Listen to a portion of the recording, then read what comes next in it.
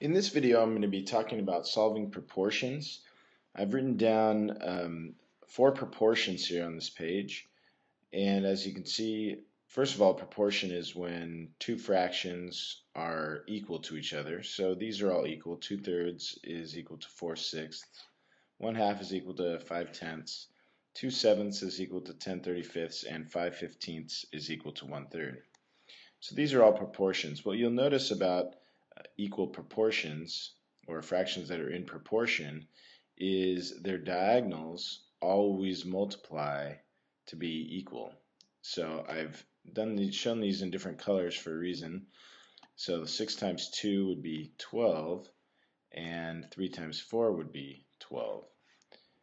In this case, 10, let's do the green part first. 2 times 5 is 10, and 10 times 1 is 10. Here we have 35 times 2 is 70, and 7 times 10 is 70, and here we have 3 times 5 is 15, and 15 times 1 is obviously 15. So as you can see, every time you have a proportion, the diagonals of the fractions on each side of the equation multiply to become the same number: 12, 12, 10, 10, 70, 70, and so on. These are called the means and extremes, and right now I don't actually remember which one is which. You can look that up, but the rule is this: whenever you have two fractions, a over b, and they're equal to each other, the diagonals, a times d, will equal each other. So a times d is going to equal b times c. And we can use that to solve proportions that have variables in them. So in this first one, we can say 3 times m is going to equal 30 times 8. And then we can use that to solve for m. So we can divide both sides by 3, and we get m equals 80. Over here, I'm going to use the same technique. 4 times x is going to equal 8 times 3. Then using the division property of equality, we can see that x is going to equal 6. So some of you who are watching this might be thinking, well, why waste our time doing that when it's obvious that we can just multiply on this one, the top and bottom, by 10, and we would get m as 80. And in this one over here, if we multiply the top and bottom by 2, we would figure out that x equals 6. And you'd be right. The time where that doesn't work would be here. In this example down here, we have 5y is going to be equal to 9. Now 3, there's nothing that 3 will multiply to become 5, or no whole number. And so that would be difficult to see. And so in this case, the diagonal method is going to be the preferred method to solve it. So we're going to divide by 5. And the reason it wasn't obvious is because it's a fractional or a decimal answer. So it's y equals 9/5, or whatever that would be, 1 and 1.8, I guess.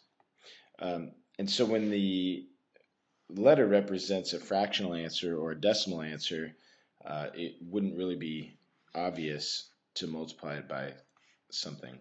So that's why this diagonal method is preferred. Another time where it's preferred is when you have something a little more complicated in your fraction.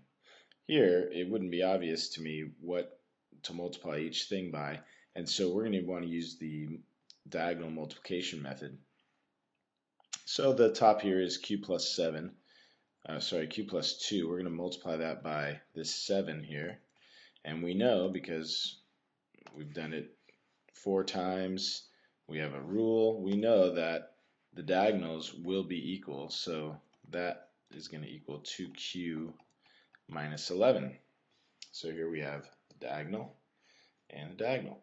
Now if we use the distributive property to simplify the left side, and then also to simplify the right side, now we can use the subtraction property of equality to get rid of the Q on this side. So now we're left with 14 over here. We've got 3Qs minus 55 over here. Getting closer to figuring out what Q is, so I'm going to add 55 to both sides. Plus 55. Let's move this down a little bit. So now we got 69 equals 3Q. And if we divide by 3, we will have our answer. So Q is going to equal 23. And usually we do it in this order. So Q is 23. A good idea after doing this many calculations where there's lots of opportunities to make a mistake is to plug that into our original equation and see if we were right. So 23. So in this case we would have 25 over 5. So 25 over 5, is that equal to 23 times 2 is 46. Minus 11 is 35 over 7.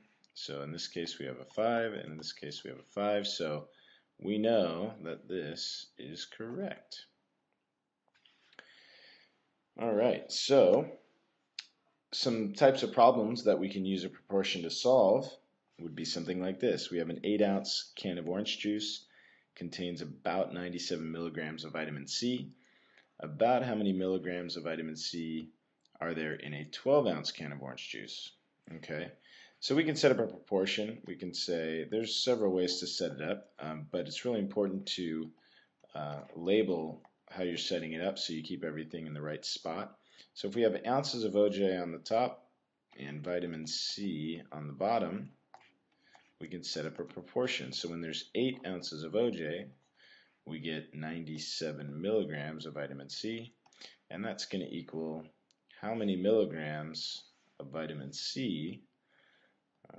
We'll call that M. We'll say M equals milligrams of vitamin C. There we go. So the vitamin C, and for 12-ounce can of orange juice. And then using the diagonal method, I guess it's called the cross products property of a proportion, we'll see that 8 times M is going to equal 97 times 12.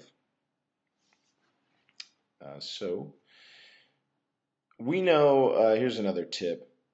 You can use this if you want. It'll speed things up if you do. We know that we're going to have to multiply 97 times 12, which is going to be a pretty decent sized number, probably just over 1,000. And then we're going to divide by 8. Now we can divide by 8 right now and then start reducing. So if I write this, I'll have M equals, and then 12 divided by 8, that'll be 6 and 4, and then we can reduce that further to be 3 and 2.